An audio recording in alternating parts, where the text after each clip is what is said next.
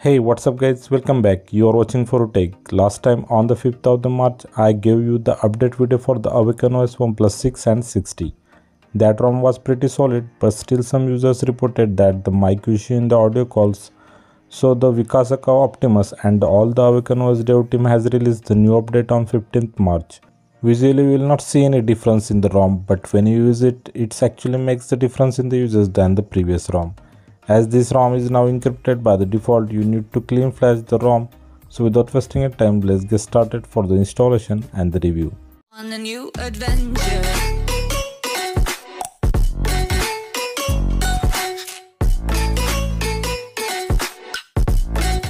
As you can see, the last time I was on the Evolution X Android 12L ROM. I will now start the flashing of AwakenOS. So first download the AwakenOS zip file and the finalized zip. Now go to the security setting and remove all the pins and the passwords. Now boot to the TWRP by long pressing the volume down plus power button. TWRP 3.6 is recommended. After booting to the TWRP, first flash the ROM zip file. After flashing gets completed, again tap the install and select the finalized zip file. In the flashing process, don't flash the TWRP because ROM is encrypted and the encryption will work for the TWRP also. Now go to the Addons and tap flash current TWRP or flash TWRP installer zip file and reboot back to the TWRP. Now tap wipe, select the format data and type yes. If you get the error, then go to the settings and check mark the RFRM option and then format the data. Now it should work. Then tap reboot to the system. After completing the setup, if it goes to about phone, we can see still we are on the Android 12 build. It's not upgraded to Android 12.1 as the Evolution X ROM has already upgraded. But soon we will get the update for that. This is the AwakenOS version Aurora 2.4. Security patch is still old FifthFed 2022. So the major change in this build is the shifting to the 4.9.227 premise kernel, which has the big improvement in the performance. This is the build created on 15th March 2022. So let's take the look of the performance of the ROM. After changing kernel and also lots of the underroot performance patches has been added in the ROM. So after taking the Geekbench test, I am totally surprised. This test given me the highest results of the Geekbench till the date in all Android 12 custom ROMs. I got 509 for the single core and 2252 in the multi-core.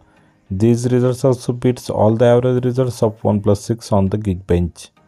Also, it's higher than the OnePlus 60 also in the rest of the Geekbench test results. These results are just not restricted to the numbers. They also apply in the day-to-day performance. Everything is super smooth and just gliding on the fingers.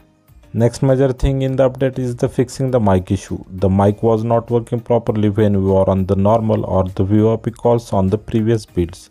I ran the app from the Play Store to check the mic is working or not and how it's reproducing the voice to the other peoples on the calls. Here is a sample.